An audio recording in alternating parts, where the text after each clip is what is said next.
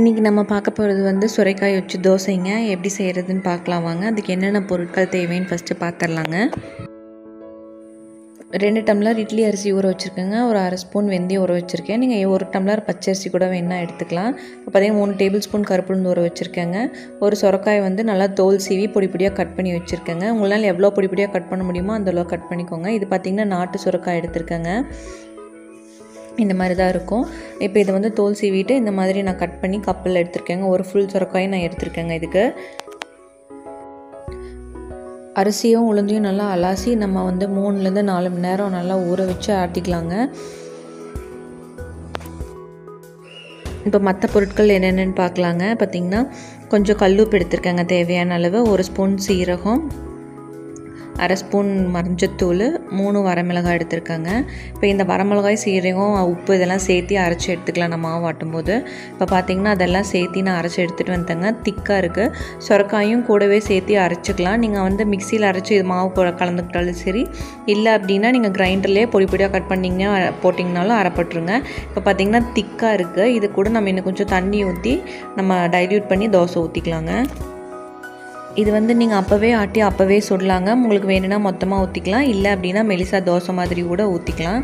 இப்போ பார்த்திங்கன்னா இது கூட வந்து கொஞ்சமாக மஞ்சத்தூள் சேர்த்திக்கலாங்க.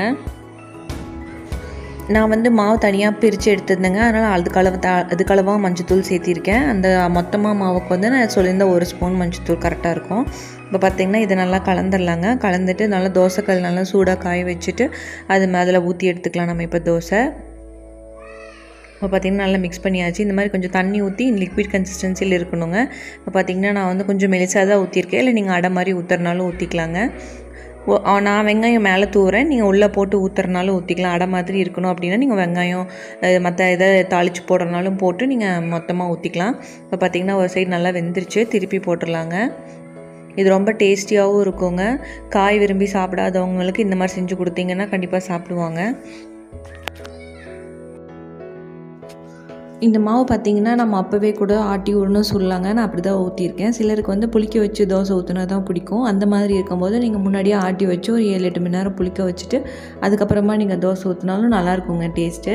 இது இன்ஸ்டன்ட் தோசை இப்படியும் சுடலாம். நம்ம அப்புறமா அந்த மாவு புளிக்க வச்சு அப்படி கூட சுட்டுக்கலாங்க. சுரைக்காயில் நீர் சத்து அதிகங்க. ஸோ இந்த வெயில் காலத்தில் நம்ம வந்து அடிக்கடி ஏதோ ஒரு வகையில் ஒரு காயாவோ இல்லை இந்த மாதிரி தோசையாவோ எடுத்துக்கும் போது நம்மளுக்கு ரொம்ப நல்லா ஹெல்ப் பண்ணுங்க. இன்னும் பார்த்திங்கன்னா இதில் விட்டமின் பி, விட்டமின் சி இருக்குதுங்க. ஸோ அடிக்கடி உணவில் சேர்த்திக்கலாம். குழந்தைங்க இந்த காய் விரும்பி சாப்பிட மாட்டாங்க. ஸோ இந்த மாதிரி தோசையாக ஊற்றி கொடுத்திங்கன்னா அந்த சத்து அவங்களுக்கு கிடைக்கும். இந்த வீடியோ பிடிச்சிருந்ததுன்னா லைக் பண்ணுங்கள், ஷேர் பண்ணுங்கள், சப்ஸ்கிரைப் பண்ணுங்கள். தொடர்ந்து இதே மாதிரி simple, easy and healthy recipes பார்க்குறதுக்கு நம்ம சேனல் சப்ஸ்கிரைப் பண்ணுங்கள். Thank you for watching.